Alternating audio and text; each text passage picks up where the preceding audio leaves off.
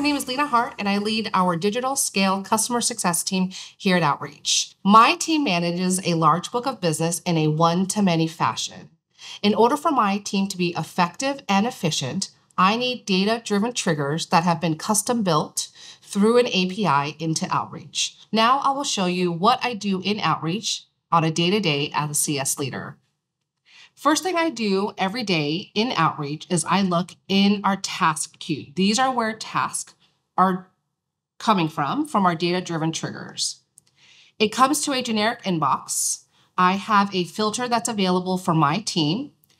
From there, I select the account that I want to assign and then assign it to someone on my team.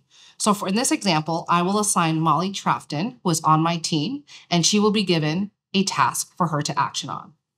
The second thing we have that's effective or efficient for our day-to-day is the usage of collections for our team's contents that includes sequences, templates, and snippets. So if my team was looking for a sequence that we all use, I would go into the sequence section of our site. I would utilize add filter collection, search for scale, and all of the content and all our collection tag will be shown. The next thing that we use is our success plans. When we have an open engagement with a customer, we create success plans to ensure that there are the right people doing the right things when we have an engagement with them. So we leverage success plans, and in order for me to ensure that my team is leveraging that for an open engagement, in my one-on-ones with the team, I go to the success plan portion of our site. I look to see what accounts have the success plan, and I also check the status. Are they on track? Are they slipping, or are they delayed? In my one-on-ones with my CSMs, I determine what actions are needed, if I need to get involved, or if anybody else at Outreach should get involved as well.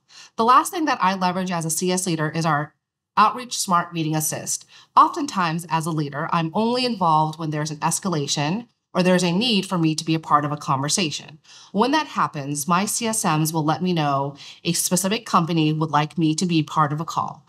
In order for me to be up to speed on what has happened so far, I will go into an account. So I will look for that account specifically. I will look at KAIA, the KAIA recordings. So if I search the account, look for the KAIA recordings,